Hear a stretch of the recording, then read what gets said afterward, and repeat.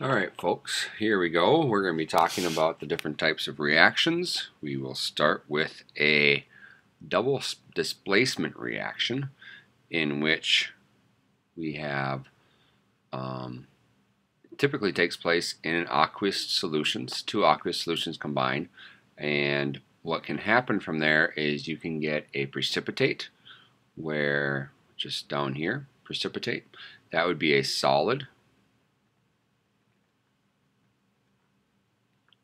that forms from some of the ions that were originally in the first two solutions. So we have aqueous solutions combining, ions of them will exchange places. We're not going to need an activity series, but a precipitate can be determined. We're going to use the solubility guidelines that are on your green sheet. There's 6 guidelines to look at, and I'll go through some of those with you as we're doing the practice problems. Alright, looking at the next page, or the next slide would be some examples. I want to draw a picture real quick of what we're talking about here with this first one.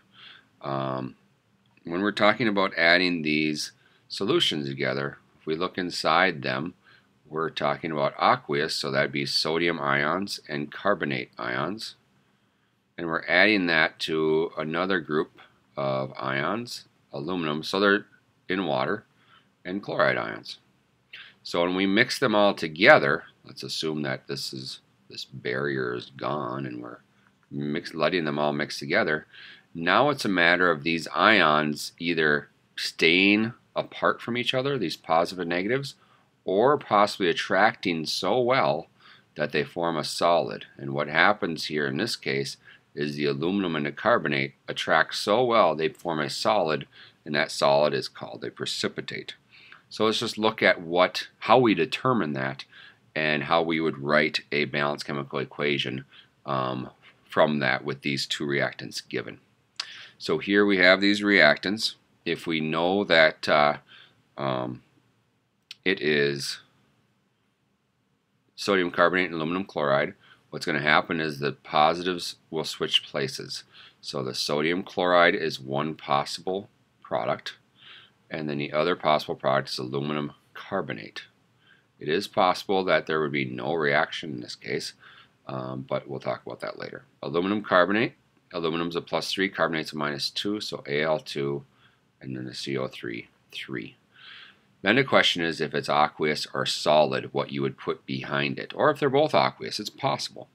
As I look at the solubility guidelines, sodium chloride, I look at number 1 for solubility guidelines, says sodium, potassium, ammonium compounds are soluble. That means that they're always soluble in water no matter what. So that means that the sodium chloride is aqueous. Soluble means it dissolves in water and is aqueous. As far as the aluminum carbonate goes, if I look at guideline number 5, it says most carbonates are insoluble. It says phosphates and silicates too, except sodium, potassium, ammonium. So that means that this is an insoluble product.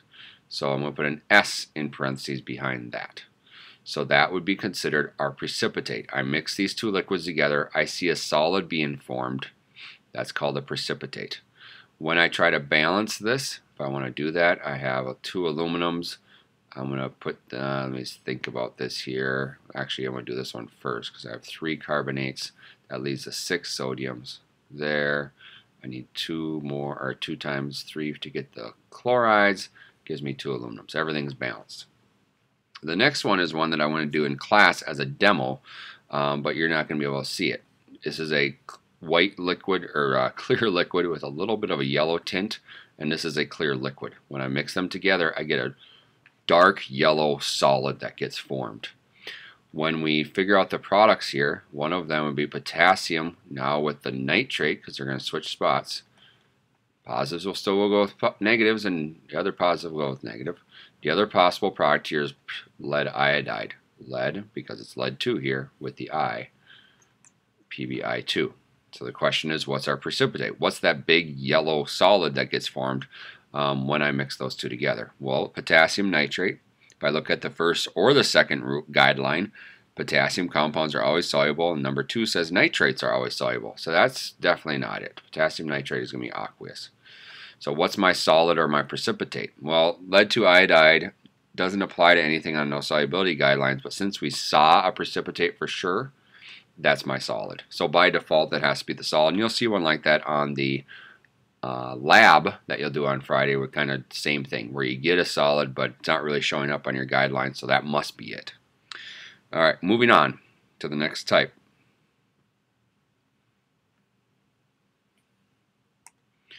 Oh, actually, we'll do one more type of double displacement. Double displacement reactions could also be a neutralization reaction. It's not always just going to be a precipitation reaction. It can be a neutralization, which you talked about in 9th grade science, where an acid is added to a base. What happens is you have a hydrogen and OH from these two, so HOH or water is always going to be produced because hydroxide is always part of a base, hydrogen is always part of an acid. The other thing that is produced is called a salt. In this case, it's sodium chloride that you're used to as a salt. But let's just say that instead of sodium hydroxide, we barium hydroxide and HCl. You're still going to get H2O, which is the water. In this case, the salt is barium chloride. So pretty much any ionic substance can be a salt. The official definition of a salt is what is produced in a neutralization reaction along with water. So just because table salt is NaCl doesn't mean that that's the only salt there is out there. The other next type of reaction is a synthesis reaction.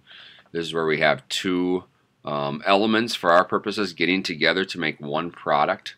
We're going to still crisscross that product. Ca plus O2 is CaO. Ca is a 2+, oxygen is a 2-. Very similar to the reaction we did with magnesium and oxygen. Same idea.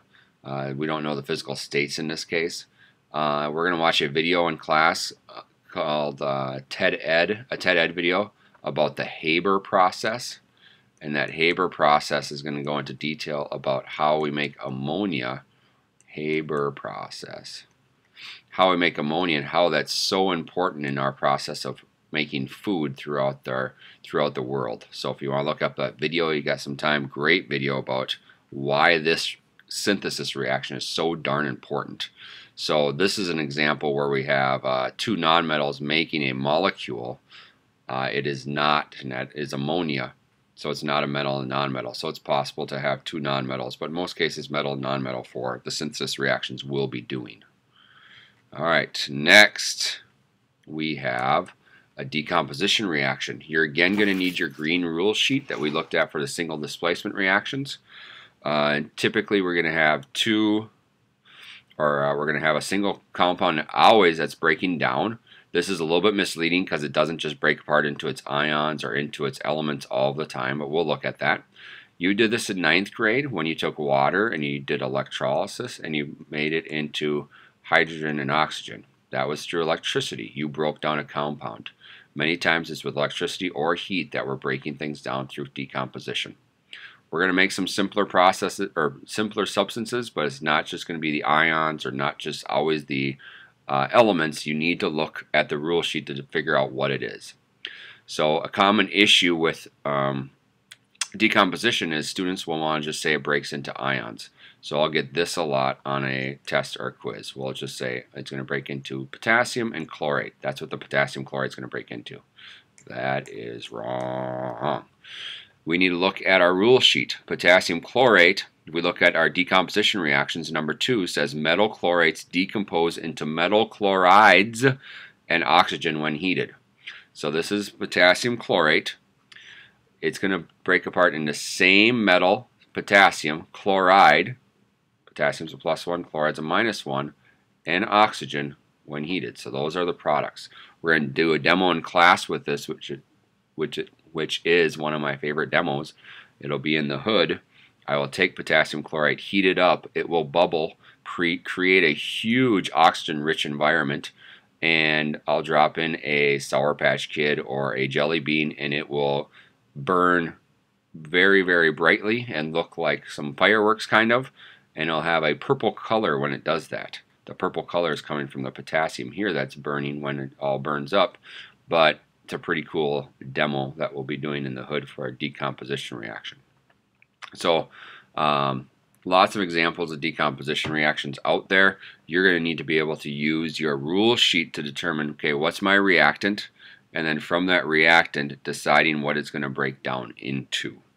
So I'm not going to give you any more examples of those right now. You can practice those later. One more quick example of a decomposition reaction is TNT, also known as trinitrotoluene. It is not the same thing as dynamite, but it is similar in that you can ignite it and it explodes. So here is trinitrotoluene, a big molecule. I don't have it in the structural formula or anything, but you'll notice that this is a solid. I have 2 moles, that's what that 2 stands for, and then I make a whole bunch of gas. This is a gas, this is a gas, this is a gas in this case. This would be a solid. But I make 7 plus 5, 12 plus 3, 15 moles of gas when I started with a solid. So the reason that this is so explosive and why anything's explosive is you make gas in a confined area, it needs to take up space and it goes boom. Moving on to the last type. Whoops. And that's a combustion reaction. I have brought this up before. Combustion reactions are with carbon compounds, and they will, when you release, they react with oxygen, and they're going to release light and heat pretty much all the time. All the fires that you typically see are going to be carbon compound reacting with oxygen. Products are always carbon dioxide and water.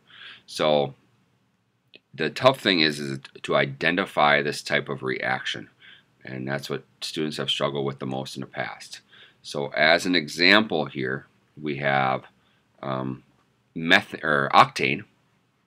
right here, octane. That's our common molecule that's in gasoline, and we're adding that to oxygen, just exactly what you're doing, your car is doing, and you're getting carbon dioxide plus water as the products. Every single time, those are the same products. Probably students, the most difficult thing about this,